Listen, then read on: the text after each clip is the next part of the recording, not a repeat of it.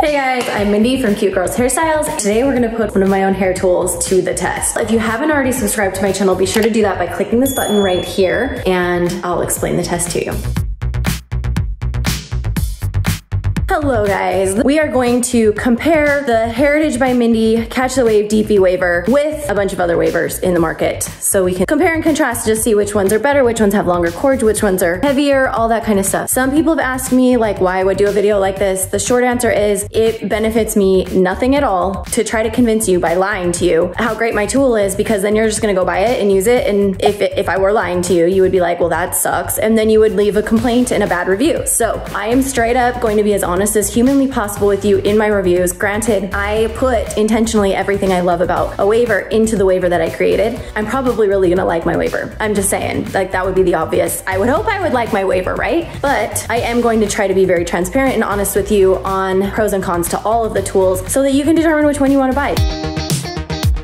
Today, we are going to be testing the Alure waver. I'll just show you some more about it along with side by side of what mine is. And then we're gonna do half my hair and half my hair. And I'm gonna post a picture on Instagram to see what everyone thinks they like the waves better on visually, so that you can get some feedback from not just me. Here's our lineup for today. We have on the left, the Alure waver. It comes in 1-inch barrels, ceramic tourmaline. It has an LED display, you can see right here. It's not soft touch, but it's not like cold plastic either. Oh, dual voltage. On mine, it is also dual voltage, also LED display. It has the soft touch. I personally think mine's much prettier because it just has some little jazzy finish touches that just make it feel a lot more elevated. This is much more of a deep wave, like one barrel versus a 3 same size, same shape barrels like this one. I stretched the ends together and this is the difference. Mine is 9 feet, I know that, so I would wager theirs is 6. The Alure claims that it heats up in 60 seconds. We're gonna find out. Theirs is reading in Celsius. That's a little tricky if you don't know how to convert. And then what I'm gonna do is divide my hair straight flat down the middle, and we're gonna start curling and see which side we like better. I don't know which one's gonna heat up faster. Theirs is climbing upwards in the count. And, oh, look, mine's done. You just put it in and clamp.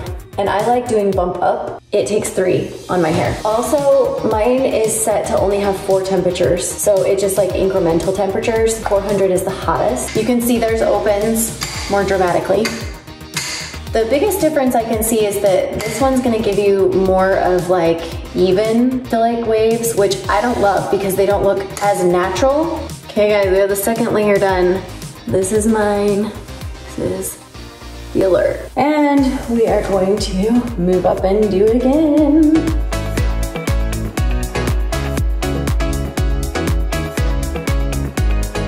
I am starting to see a very noticeable difference in the amount of volume this is creating versus this. This is falling much flatter to my face, and this one's much more dramatic shapes.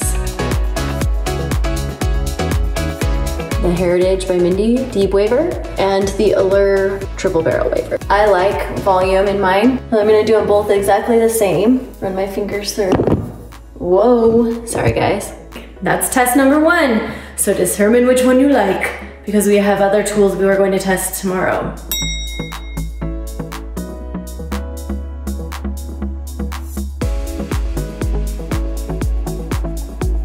Okay folks, another day and another test. So we're comparing today Hairitage by Mindy Deep Waver versus, I have 2 that are nearly identical, and I'm only going to test 1 actually in my hair. Our 3 products today. First we have the Hairitage by Mindy Deep V Waver. We have the Hot Tools Professional.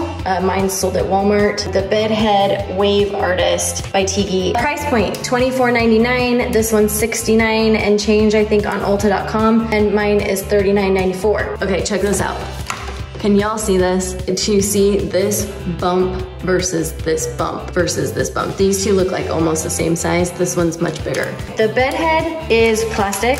It has a lock and unlock button right there. It has an indicator light. It has an on-off switch and then a high-low spinny wheel. Online, when I read about this one, it said it heats to 400. It did not say it was dual voltage, and it said it had a 6-foot cord. Hot Tools, this is their professional one. It has an on-lock, unlock. It also has the on-off switch. Their dial, instead of being high-low, is heat indicated, and it goes to 430. Online, it said it's ceramic only. This one's ceramic tourmaline. This one is ceramic tourmaline. Theirs is a plastic as well, but it's like a matte plastic. LED indicator, on-off button is here. It does have the lock feature too.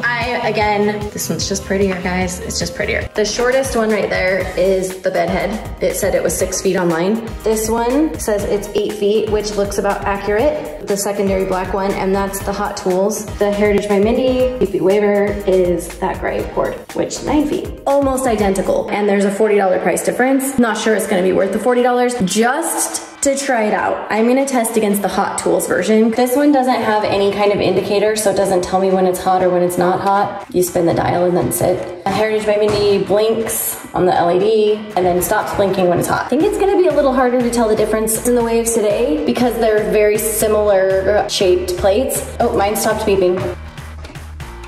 I mean, that feels hot. I can't test which one heated up faster because it doesn't show me. I'm having to assume that it's hot, feels hot, so I'm gonna go for it. I like bump up, and I already put on heat protectant. This morning, hair is all good to go. You like these videos? If you like these kinds of videos, let me know in the comments below. I do like that you can clamp. Like, remember yesterday, you couldn't clamp, so I couldn't like put pressure on it myself. It was more of just like, I just hope that it was tight enough on your hair. For whatever weird reason, I am gonna end up with 4 clamps instead of 3. There's our first round. On the back, they have these little lines. I was just noticing when I was holding it like this, probably designed for your thumb to sit there, but it kind of irritates my thumb. That wouldn't make or break whether I bought it, just something to note. Okay guys, we're on our last piece. Having now done a few little sections, a couple things I've noticed. The Heritage by Mindy waver sits more comfortably in my hand. However, I did notice that, see where my thumb is on the bottom? I did at least once, like accidentally put it up a little too far on the underplate.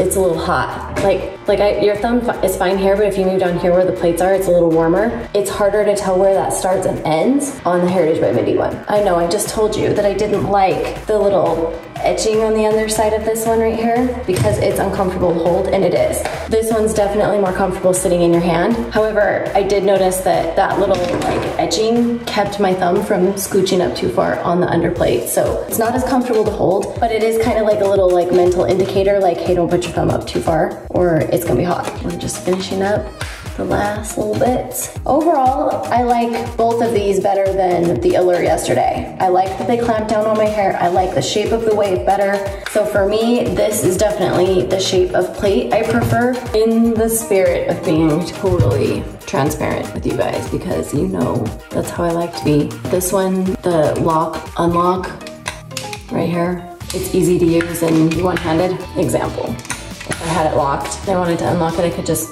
flip it with one hand, no problem. On mine, I have noticed, because I had done this once and it hurt. If you lock it, no problem. If you unlock it while you're holding it, no problem.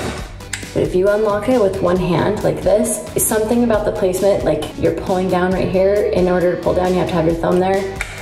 Like, see what happens? Pinchy, ouch. I feel like I was getting less curls on this side than this side. And this one is 2 3/4. Interesting! Hot Tools plate is just the tiniest bit narrower, which is why I was getting 3 on this side and 4 on this. Overall, definitely this shape 1,000 times better than the Alure. So far, this barrel and shape wins 1,000%. And remember guys, like in real life, I probably wouldn't wear my hair parted down the middle like this. I would flip it. See how much better that looks?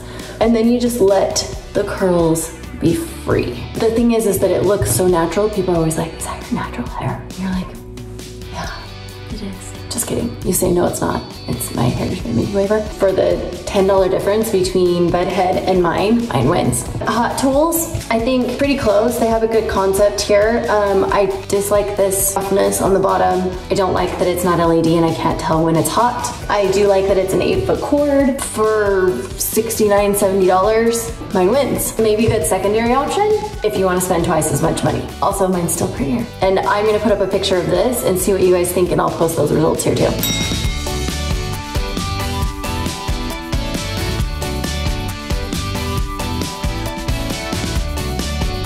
I'm probably gonna get asked the difference between ceramic, tourmaline, and titanium. Here's the thing. Ceramic is a really great metal. It heats up quickly and it also protects your hair from heat damage. It's a really good material to use. Tourmaline, it's a semi-precious like stone, but you can use it alone, but a lot of times it's added to ceramic. It produces negative ions, extra negative ions to help with frizz and add shine and silky like smoothness. Titanium is an actual metal. It heats up very fast and it's lightweight, however, it damages your hair. The best case scenario, in my opinion, is when it's ceramic tourmaline, because it's mixing strength of the ceramic, the quick heat up, and the heat protection with the smooth silkiness frizz free. And on that random note, this is the side I curled with mine, and this is the side I curled with Hot Tools. Which one looks frizzier to you? I mean, I'm not dreaming this up, guys. I have done nothing. Which one looks more frizzy? Yeah, you're thinking what I'm thinking. Ceramic only, ceramic tourmaline, just saying.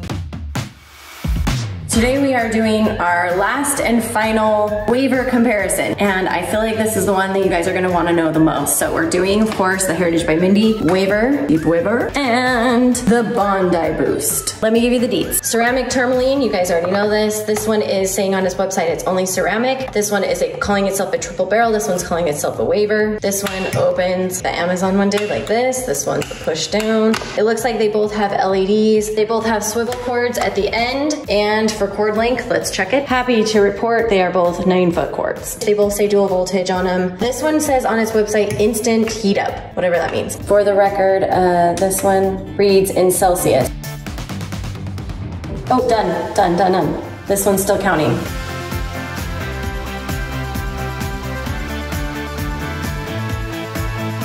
I'm not gonna say that wasn't fast, but I don't think I would use the word instant. Let's go for it. My dogs are giving us a chorus here. And as usual, I've already put heat protectant in my hair, so we're all good to go. One of the things I did, it's a workout for your fingers. I'm having, and then you have this flippy thing. These bother me for some reason, just in general, because I feel like they get hot. So then if you wanna flip them up and down, it's like harder. I did get 3 waves out of this one. This is their 32 millimeter. I have a smaller one too. This is a little bit bigger barrel, so I'm getting 3 out of this. Okay, I keep almost hitting this button. I haven't yet. Oh shoot, as I say that, I accidentally turn it off. The others must not have been as heavy because I didn't notice it being a concern for me, but this Bondi one is heavy. This is really hard to open. Okay. Yikes. Feels like forward heavy, like the barrels are heavy, which is probably why it's even harder to open because you're using one finger and it's like already kind of weighted forward. I'm having to really think about opening it. I don't know. I didn't feel this way about the Alure one from Amazon, so that's weird to me. It's really hard to open. Cool. And then I just add some dry shampoo at the top, you guys, and I'm good to go.